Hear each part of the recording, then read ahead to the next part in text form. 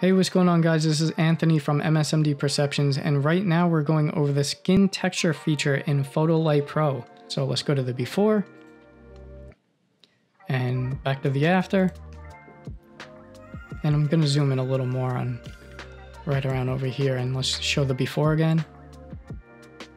And let's show the after. Photolight Pro is a retouching pack for Adobe Photoshop. It's only $24.99 and it's very simple to use. Each effect creates a mask and an action, so it's non-destructive and really easy to use. So the first thing you want to do before we get started is select your pack, 1K, 2K, 5K. This is based on the resolution of the images that you're going to be retouching. I'm going to be retouching high resolution images, so I'm going to choose the 5K pack. And then we're going to do skin texture and play this action.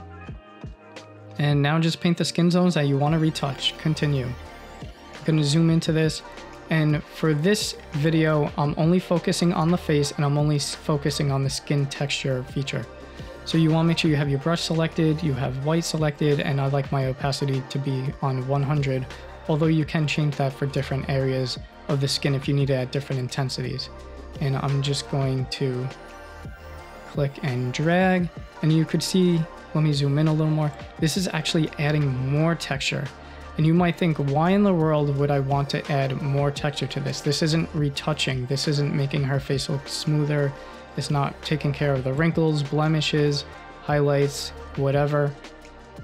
But the pack is meant to be used as a whole, not singly. So when you pair this with some of the other effects, like the skin mattifier, like the skin correction, that seems to take away some of the detail. So this one helps to bring it back.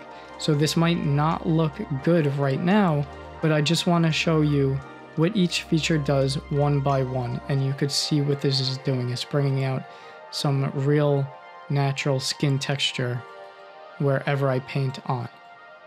And again, these are all non-destructive because they're based off masks.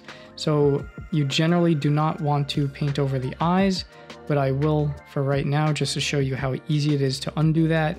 Of course, you could hit the undo button if you wanted to, but you could swap your colors around here to black, or you could hit X on the keyboard and you just paint over the area again, and that's done.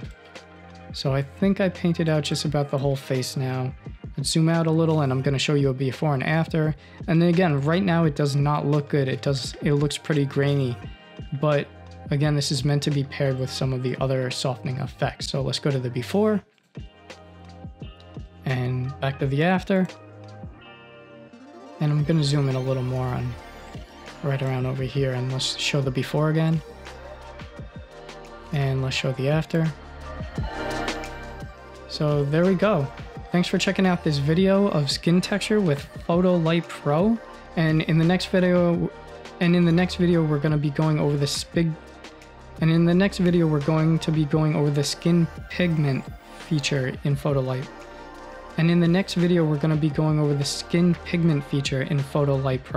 So be sure to check that one out if you want to see how that effect works. Thanks.